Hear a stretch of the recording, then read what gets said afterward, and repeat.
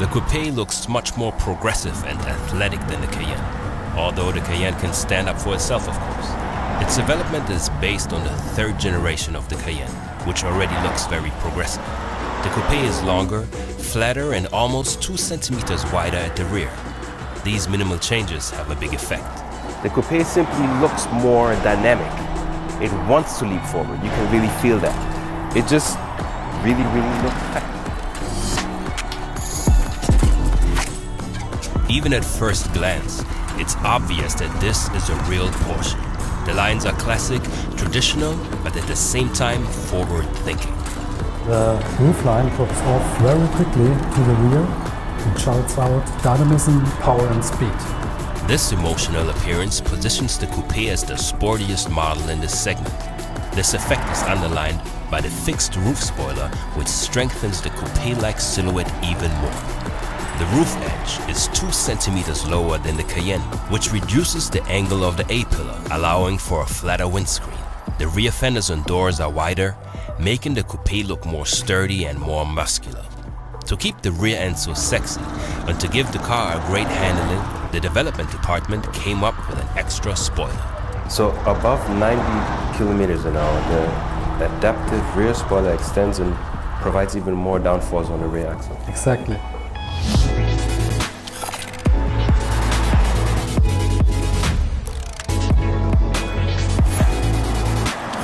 Of course, a Porsche's performance has to be excellent. And in this department, the Cayenne Coupe has a whole lot to offer. 2 powerful engines are available at market launch. A 3-liter 6-cylinder turbo engine with 340 horsepower and a maximum torque of 450 Nm. And the top model, the Turbo Coupe, has a 4-liter V8 twin-turbocharger, 550 horsepower, 770 Nm, and goes from 0 to 100 in 3.9 seconds with a top speed of a staggering 286 kilometers an hour.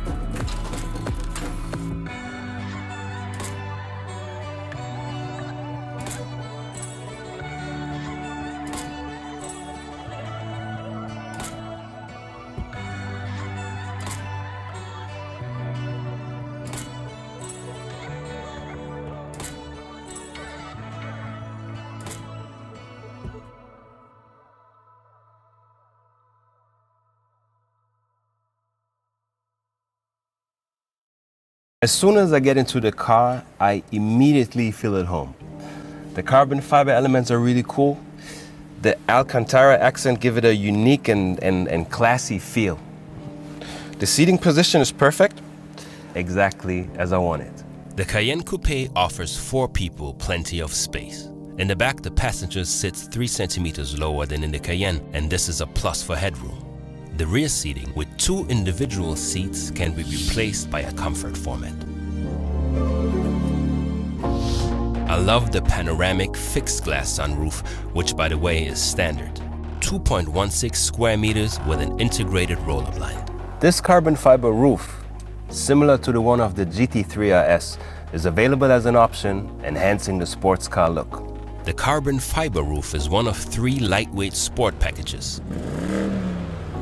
Now, just as I'm used to from Porsche, all the functions are right where I need them. It all works together. I am connected to the car, and the car, of course, is connected to the internet. Top quality, driver-oriented, and all designed from a driver's point of view. A real sports car, an SUV, and an exclusive coupe. And all this in one car for all those who require something special. Thank you for watching, and don't forget to like, subscribe, and share this video. Subscribe to Auto TV.